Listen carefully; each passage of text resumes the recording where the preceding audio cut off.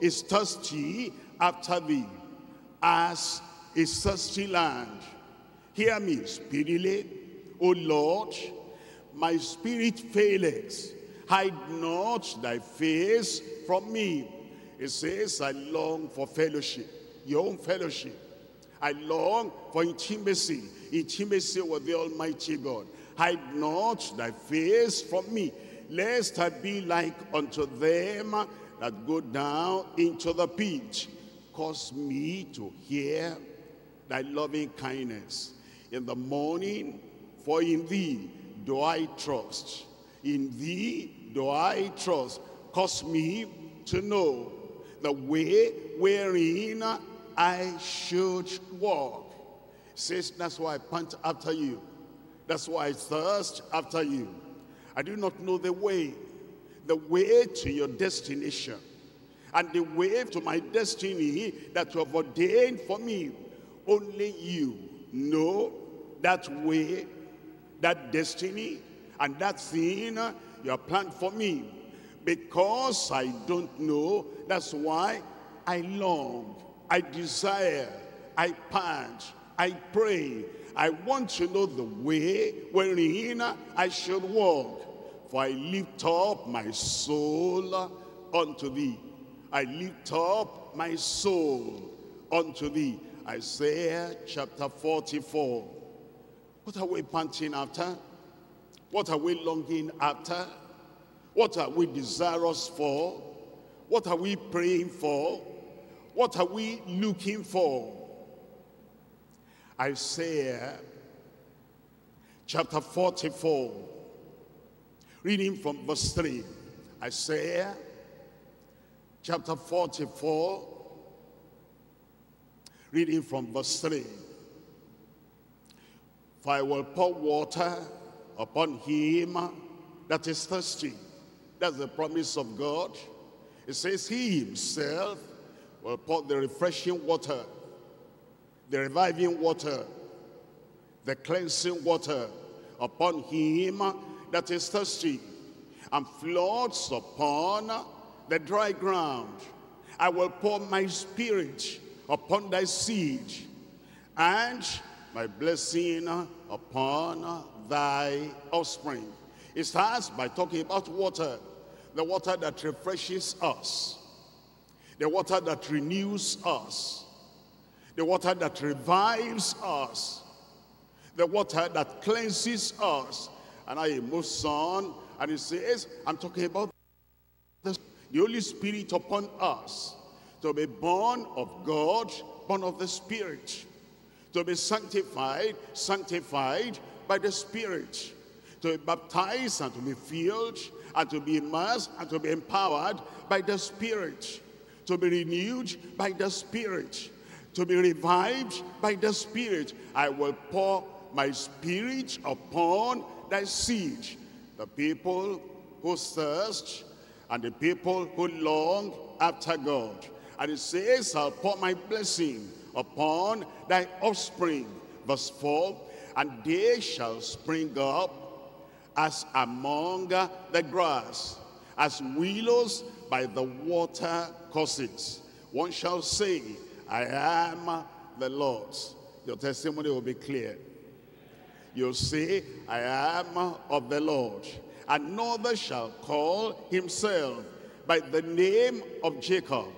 Another shall subscribe with his hand unto the Lord, and so name himself by the name of Israel. I pray that will be true for you in Jesus' name. Psalm 55 verse 1. 55 verse 1.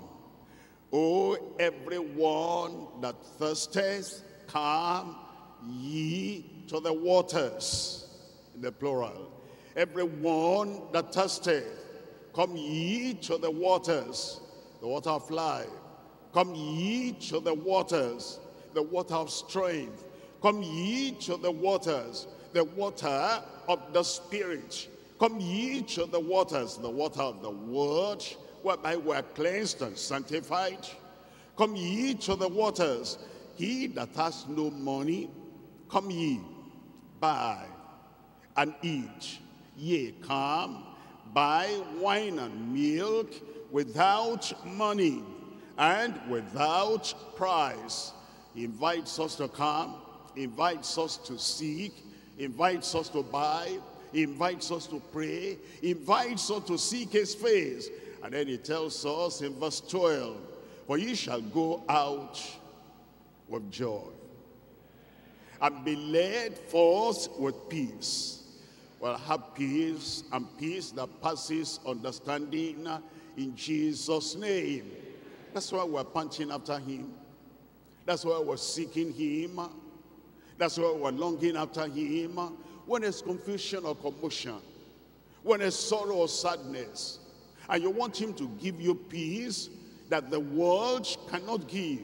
You want him to give you joy and happiness. You want him to give you satisfaction in life. It says, he shall go out with joy. Amen. And be led forth with peace. Amen. And the mountains and the hills shall break forth before you into singing. And all the trees of the field shall clap their hands. Chapter 48 of Isaiah.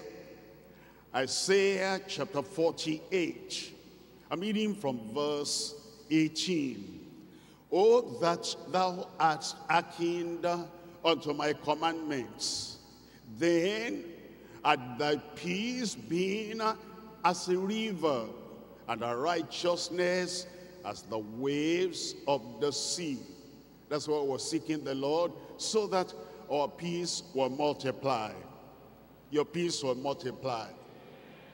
Peace in your heart, peace in your soul, peace at home, peace in your neighborhood, peace in your community, peace in the place of work, peace in your family in Jesus' name. And your righteousness as the waves of the sea. Righteousness will multiply and be deep and be great and be high in Jesus' name. Look at verse 21. And they thirsted not when he led them through the desert. You'll never go through a wilderness without abundant supply in Jesus' name. He caused the waters to flow out of the rock for them. He clave the rock also, and the waters gushed out. That experience will come back again.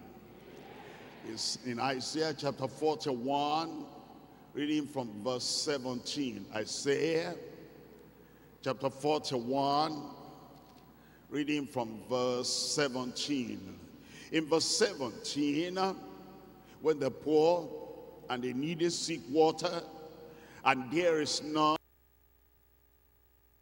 for thirst, I, the Lord, will hear them. He'll do that tonight. You'll be longing and panting and desiring, and you have not got enough of what you are seeking. Tonight is a night of blessing, a night of outpouring, and a night when the Lord will satisfy everyone in Jesus' name. I, the God of Israel, will not forsake them. I will open rivers in high places and fountains in the midst of the valleys. I will make the wilderness a pool of water, and the dry land springs of water. I will plant in the wilderness the cedar and cedar tree and the myrtle and the oil tree. I will set in the desert the fir tree and the pine and the box tree together. And now in verse 20, that they may see. I will see tonight. I will have tonight. I will receive tonight. What my heart is longing for, I will have tonight in Jesus' name. Say that for yourself. That they may see and know and consider and understand together that the hand of the Lord has done this. You must have that tonight. Fulfillment tonight in Jesus' name. Outpouring of blessing tonight in Jesus' name. And the Holy One of Israel has created it. We're coming to Matthew chapter 5, reading from verse 6. Matthew chapter 5, I'm reading from verse 6. In Matthew chapter 5, reading from verse 6, blessed are they which do hunger and thirst after righteousness. Tell me what you'll find there. Tell me. Are you wondering why maybe you don't have the righteousness you have been hearing about? Have you wondered why you don't have the ideal, the perfect, what we're seeking, what you're looking for, the righteousness? Have you wondered why your righteousness of today is not higher, is not greater, is not purer, is not wider, is not more extensive than the righteousness of yesteryears? Because there's no thirst. Because you are not thirsty, because you are not hungry. It says, blessed are they, all of us, everyone that hungers and thirsts, everyone that pants, everyone that desires, everyone that is not putting righteousness on the shelf, everyone longing, everyone passionate about it, everyone praying about it, everyone that says, I'm not satisfied. It says, blessed are they which do hunger and thirst after righteousness. Tell me what will follow. Tell me out aloud. For they shall be filled. The righteousness will not be minimal at the lower part of the glass of the cup. The righteousness will not have filled the cup, have filled the heart. The righteousness will fill your cup, will fill your heart, will be overflowing in Jesus' name. But you know, it takes thirst, it takes desire. After caring about such righteousness, for your heart to pant after it, and for your heart to desire it so much more than any other thing. Blessed are they which do hunger and thirst after righteousness. We shall be filled. We shall be filled. You'll be filled in Jesus' name. Righteousness at home, righteousness in the heart, righteousness in the house of God, righteousness in the place of work, righteousness that is seen and known, righteousness overflowing in our lives in Jesus' name. John chapter 7. John chapter 7. I'm reading from verse 37. In the last day, that great day of the feast, Jesus stood and cried, saying, Jesus stood and cried, saying, if any man thirst, let him come unto me and drink. Any man thirst, let him come. When we're really thirsty, we'll go to the Lord in prayer. If any man is thirsty, let him come unto me. We'll go to the Lord, who is able to satisfy that thirst, who is able to fill us with the Holy Ghost, who is able to saturate us with the spiritual gifts, who is able to make the dry land like a stream of water, a pool of water. If any man thirst, let him come unto me and drink. He that believeth on me, as the scripture has said, out of his belly shall flow rivers of living water. Rivers of living water. no part of your life will be dry. Your mind will not be dry. Your soul will not be dry. Your spirit will not be dry. Your heart will not be dry. And even your body will not be dry. Blessing in every compartment of your life. Outpouring in every area of your life. Your soul, your spirit will be refreshed. Your body will recover if you're sick. The blessing of the Lord will flow through every part of your life in Jesus' name. It says, out of his belly shall flow rivers, plural, of living water. But this spake he of the Spirit, which they that believe on him should receive. For the Holy Ghost was not yet given, because Jesus was not yet glorified. Now he's glorified, the Holy Ghost will be given. I said the Holy Ghost will be given. Look at Acts chapter 2. Acts chapter 2, verse 33. Acts chapter 2, verse 33. Therefore, being by the right hand of God exalted, and having received of the Father the promise of the Holy Ghost, he has shed forth this, which ye now see and hear. We'll see it in your life. We'll hear about it in your testimony. Outpouring of the Spirit of God upon your life in Jesus' name. You're thirsty? I said you are thirsty. Blessings will come. Revelation chapter 21. Revelation chapter 21. I'm reading from verse 6. And he said unto me, it is done. It is done. I am Alpha and Omega, the beginning and the end. I will give. Here is the promise. I will give. An unfailing promise, I will give. An infallible promise, I will give.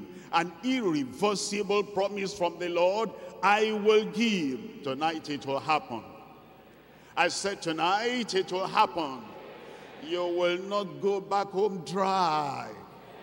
You'll not go back home weary. You'll not go back home tired and worn out in Jesus' name. I will give unto him that is athirst of the fountain of the water of life. Tell me the last word. Freely. It is for you tonight in Jesus' name. Revelation chapter 22 verse 17. Revelation 22 verse 17. And the Spirit and the bride say, come. And let him that heareth say, come. And let him that is athirst come. It says, if you are thirsty tonight for the blessing of God, for the overflowing blessing of the Lord, it says, tonight come. And whosoever will, is she there? Whosoever will, I said, is she there? Whosoever will, are you there? Let him take of the water of life freely. Take of the water of life freely. Number one is the panting and the passion. But then you have to pray and praise the Lord. You need to open your heart